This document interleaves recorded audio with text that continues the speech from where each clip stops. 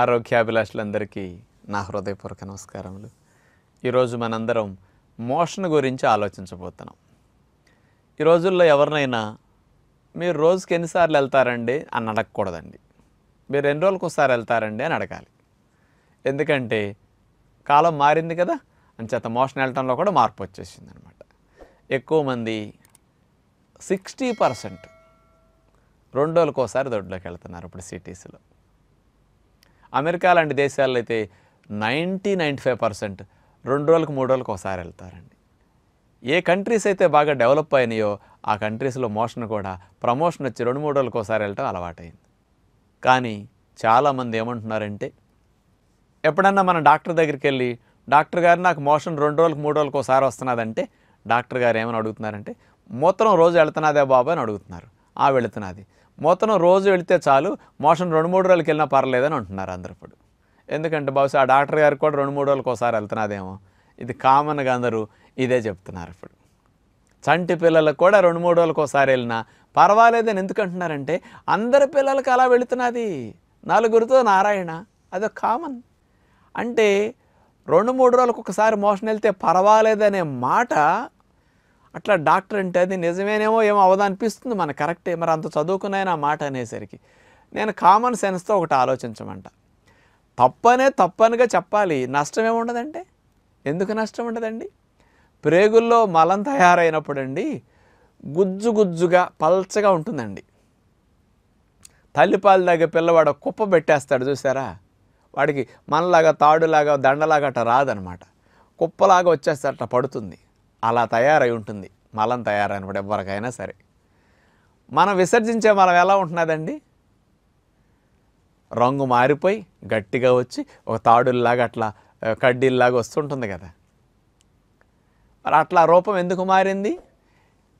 మలం ప్రేగులోకి ఎంటర్ అయినప్పుడు ఈరోజు ఇన్ని గంటలు అనుకోండి, ఇక డెలివరీ గేట్ కాడికి వెళ్ళటానికి డేట్స్ మారిపోతున్నాయి. మరి చూడండి ఎన్ని మార్పులు, ఇక వారాలు మారుతున్నాయి కొంతమందికి.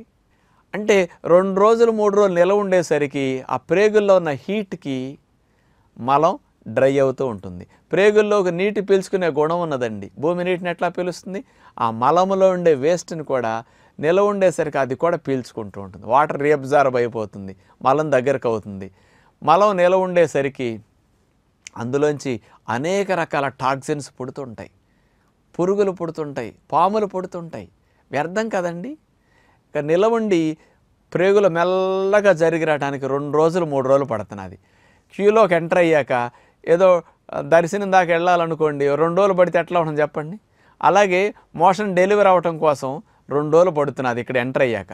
ఈ 2 రోజులు అన్న మార్పుకి 3 రోజులకి ప్రేగుల్లో డ్రై అవ్వటం, నిలవ ఉండటం వల్ల అక్కడ పురుగులు పాములు గ్యాస్ పుట్టడం. అది ఎలా అంటే, మీరు మీ ఇంట్లో డస్ట్బిన్ని 2-3 రోజులకు ఒకసారి పారేసినా పర్లేదండి అని ఇంట్లో డాక్టర్ని అనమనండి చూద్దాం.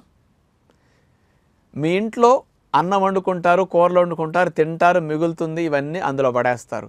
షింక్ కడుగుతారు, ఆ మెతుకులు తుక్కు అంతా తీసుకొచ్చి చేసేస్తారు. ఇల్లంతా ఊడ్చిన చెత్త అంతా తీసుకొచ్చి అందులో వేసేస్తారు. ఇది మొత్తం మీ డస్ట్బిన్ని 2 రోజులకు 3 రోజులకు ఒకసారి పారేసినా పర్లేదని అట్లాగే ఉంచండి. ఏమవుతుంది చెప్పండి? కనీసం డస్ట్బిన్ అంటే ఇంత ఖాళీ ఉంది, మలం ప్రేగు సన్నటి గొట్టం. మరి ఇందులో ఏమవుతుందండి? 2వ రోజు అసలు మీరు వంటగదిలోకి వెళ్ళగలుగుతారా? వెళితే అసలు అక్కడ ఉండగలుగుతారా ఆ వాసనకి? మరి మన మలం ఎందుకు రాదు వాసన? మరి నిలవ ఉంచితే అందుకనే వాసన, మలానికి కంపు. ఆవు పేడ, గేదె పేడ, మేక మనం వేస్తే రోడ్డు అమ్మట వెళ్ళేటప్పుడు తొక్కుతాం, టైర్లు తొక్కుతాయి. కానీ హాయిగా దులుపుకి వెళ్ళిపోతాం, టైర్లు చెప్పులు తొక్కినా పెద్ద ఏం కంపు అనిపించదు, ప్రయాణం ఫ్రీగా చేయగలుగుతాం. కానీ తొక్కక ఒక మనిషి తొక్కాడు అనుకోండి, ఎవడన్నా ఏ టైరో కారో ఎక్కిందనుకోండి, గుప్పును లోపల కొట్టేస్తుంది. చివరికి చెప్పులు కూడా ఇసిరేసి బయటికి వెళ్ళిపోతారు తప్ప కడుక్కోవడానికి నీళ్లు ఉండవు కదా. ఇక చెప్పుతో కారులో కూర్చోలేరయ్యా. అంటే మనిషి మలం అంత ఎందుకు కంపు అంటే, నిలవంచి మురిగిపోయి కుళ్ళిపోయి అంత బ్యాడ్ స్మెల్ వస్తుంది అనమాట. 2వ రోజుకి డస్ట్బిన్లో అంత కంపు వచ్చినట్టు మలంలో అట్లా వచ్చేస్తుంది. ఇక 2వ రోజు 3వ రోజు నిలవ ఉంచితే అందులోంచి పాములు పుట్టి ఇంతంత పొడుగు, పురుగులు పుట్టి శుభ్రంగా ఆ డస్ట్బిన్ అంచుకు పాకుతూ ఉంటాయి అన్నమాట. తీగలు వచ్చి బంకలు వచ్చి సాగుతూ ఉంటుంది డస్ట్బిన్ అంతా కూడా చూస్తే. 2 రోజులు నిల్వ ఉంచేసరికి మంచి పదార్థాన్ని నిల్వ చేస్తే అట్లా వచ్చింది. మరి అదే పదార్థం కదా లోపలికి వెళ్ళేది, అక్కడ నిల్వ ఉంచితే ఎంత గ్యాస్ పుట్టాలండి. ఆ డస్ట్బిన్ నిండా పైకి గ్యాస్ ఫామ్ అయిపోయి ఉంటుందండి. వాసన, పుల్లటి వాసన, క్రిములు పుట్టి అట్లా కనపడతాయి. ఈగలు, దోమలు విపరీతంగా పుట్టేస్తాయి అక్కడే. నిల్వ ఉంచే చోట నుంచి అట్లా పుడుతున్నాయో మరి మనలో నిల్వ ఉంచితే అట్లా పుట్టవా? ఆలోచించండి. అందుచేత 2 రోజులకు 3 రోజులకు దోషం మలాన్ని నిల్వ చేసి వెళ్ళటం అనేది చాలా చెడు అనమాట. అందుకని మనం 1 రోజు 2 రోజులు తినకపోయినా మీకు నష్టం లేదు, లాభం వస్తుంది. ఇంకా 1 రోజు వెళ్ళకపోయారంటే చాలా నష్టం. అంచేత రోజుకి మీరు ఒకసారి వెళ్ళటం కాదండి, నేను రోజుకు 2 సార్లు కంపల్సరీ వెళ్ళమంట. మీరు అట్లా ప్రయత్నం చేయండి. మీ ఆలోచన ఉంటే మంచిది.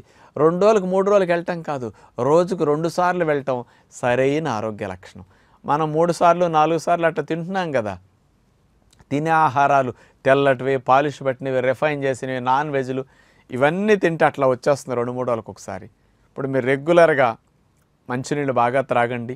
నేను చెప్పినట్టు పాలిష్ పట్టకుండా ధాన్యాలు పొట్టు తీయకుండా ధాన్యాలతో అన్నము, కూరలు అట్లా వండుకోండి, పప్పు అట్లా వండుకోండి, ఆకుకూరలు వండుకోండి. న్యాచురల్ ఫుడ్ ఎక్కువ తినండి, నీళ్లు బాగా త్రాగండి. ఎలా సుఖ విరోచన అవ్వాలని నేను చెప్పే షెడ్యూల్ మీరు యూట్యూబ్లో వీడియోస్ వింటే చాలా బాగా అవగాహన వస్తుందన్నమాట. అట్లా ట్రై చేయండి. రోజుకు 2 సార్లు 3 సార్లు మీకు ఫ్రీగా వెళుతుంది. మేము రోజుకు 3 to 4 టైమ్స్ మోషన్ వెళ్తామండి. ఇప్పుడు నేను వచ్చి షూటింగ్లో 6ంటికి కూర్చున్నాను.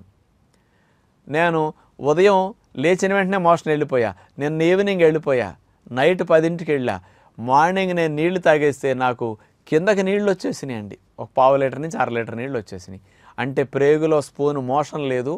ఇప్పుడు కడుపంతా ఖాళీ. మలం ప్రేగు కోసి చూస్తే ఒక్కింత మలం కూడా మిగలదండి.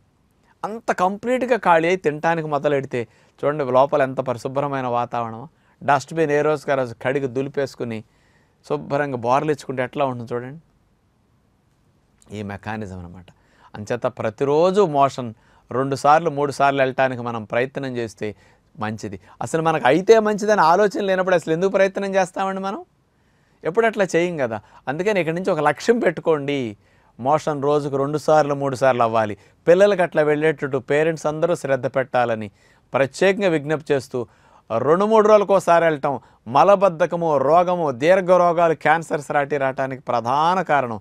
అమెరికా లాంటి దేశాల్లో చూస్తే 2 డేస్కి 3 డేస్కి ఒకసారి వెళ్తారు. ప్రపంచంలో ఎక్కువ మంది ప్రేగుల క్యాన్సర్తో చచ్చిపోయేది ఎక్కడ? ఎక్కువ క్యాన్సర్స్ ఎక్కడంటే అమెరికాలో.